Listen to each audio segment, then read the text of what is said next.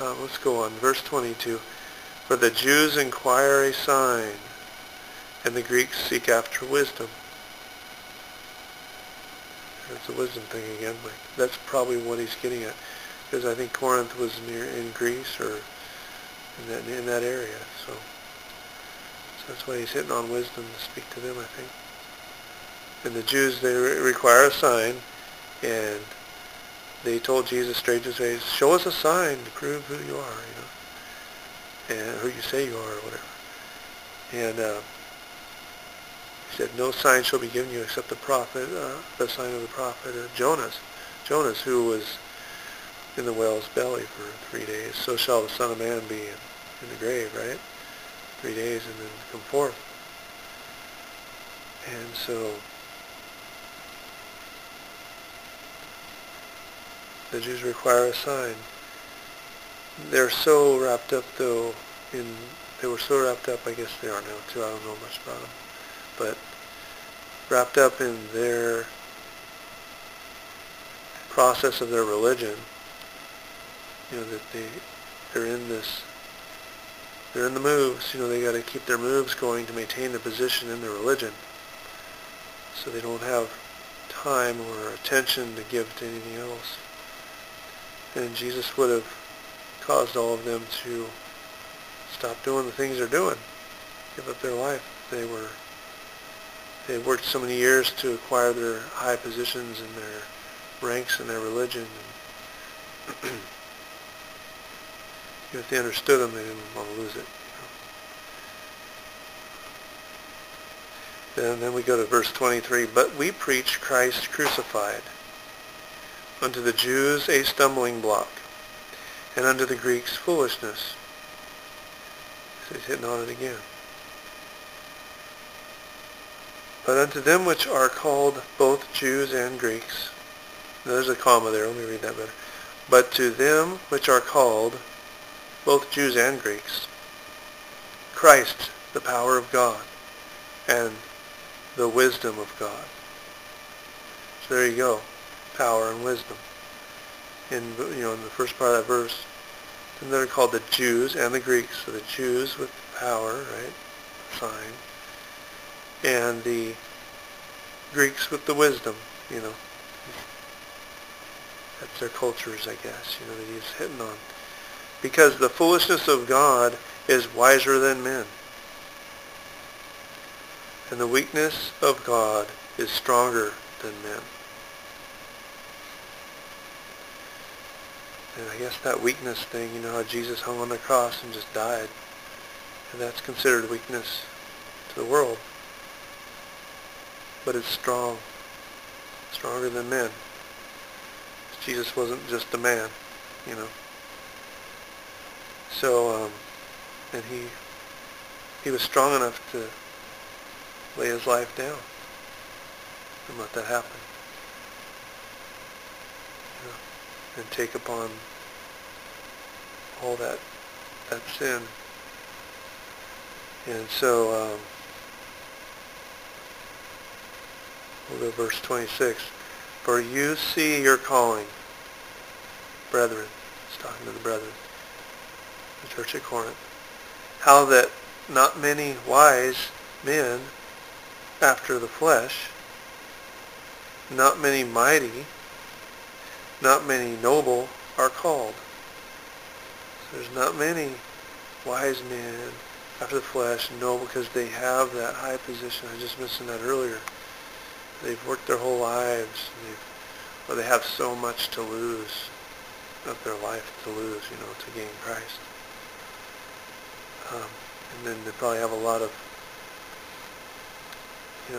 relations with people that if they don't go along with everything, they have big, ugly consequences to get out of stuff. Not many mighty, and like look at Paul. He was just what? God just whopped him.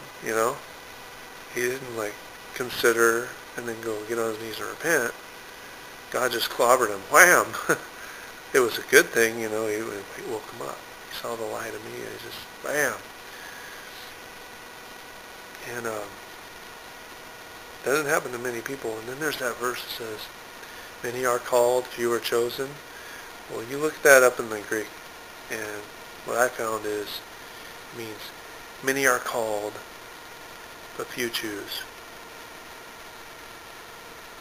You know, few choose to go after God. You know, many are called, but few choose. God has to call people. He had to call Paul. Bam, he called him real hard, real quick.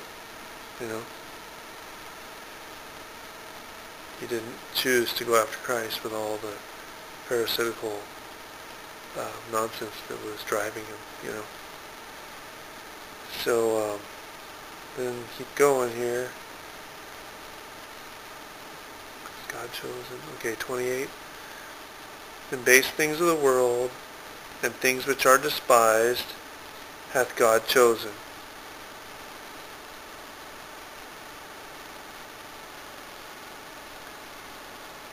Yea, and things which are not, to bring to naught, that's nothing, things that are.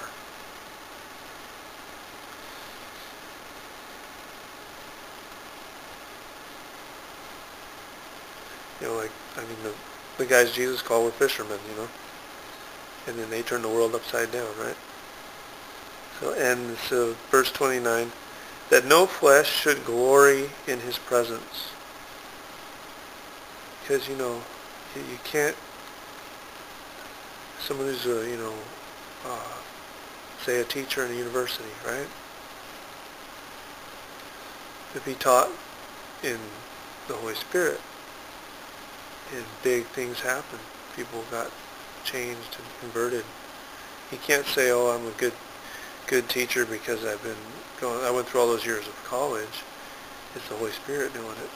So God can just as easily take someone who's never even been to school and fill their mouth with words that cause many to convert and be saved.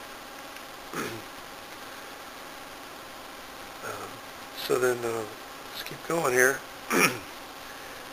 I'll read that again. That no flesh should glory in his presence. But of him are you called,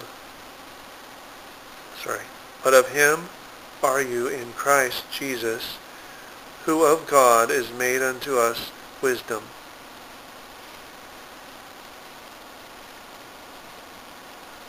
I'll read that again.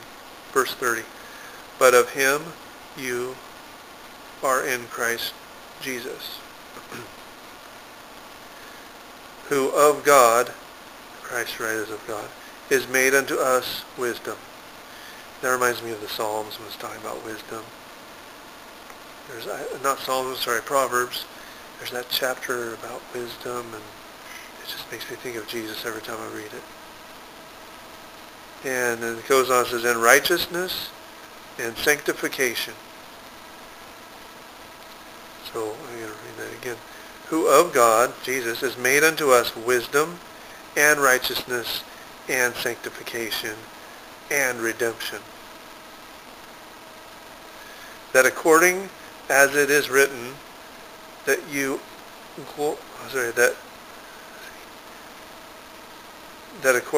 I'm tired today. This is the last verse, though, of the chapter. 31. That according as it is written, he that glories, let him glory in the controller.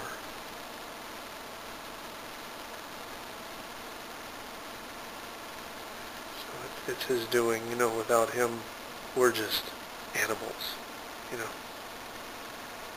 We're just animals without him. I mean, I'm not saying, he still loves people that don't have him, right?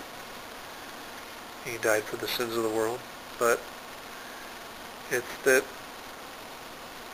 you know, without his Spirit, we're like animals, just living and dying, you know?